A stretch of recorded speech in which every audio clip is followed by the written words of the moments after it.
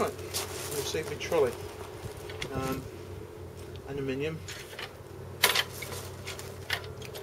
Tyres look nice and solid. I mean, this is so lightweight. Little finger, not even, you know, slides off. You know, not even a struggle. And that's what you want. I mean, actually, this is quite a nice height over the trolley. The adjustable bits and pieces there. It's a different moment.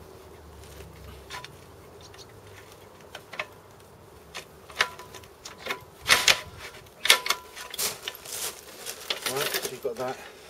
That to me seems a bit hard, a bit high, sorry. Might actually put another couple of holes, just drill them through the side. That probably wouldn't do my back in as much, so I'm probably going to fix it to that height.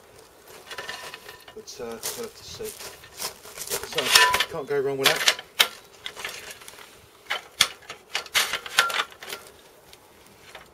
It's going to look ideal, that.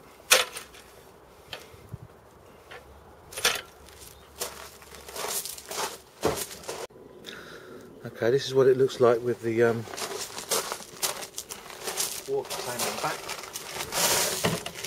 What I'm going to do, this is the little box I made up.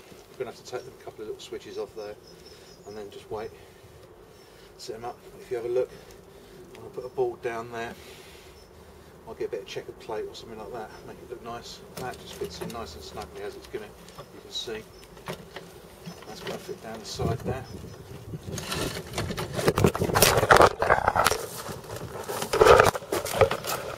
Sorry about that. As you can see, they're in the way, so I'll just have to take them off and then just put them back when it's fixed on the side there.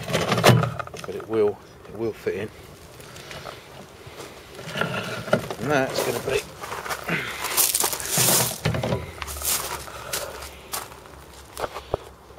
a nice little trolley. 100, about 120 quid. I'll let you know what it looks like when it's completely finished. I'm going to put something round here, so these are easy enough to so they don't fall off or anything.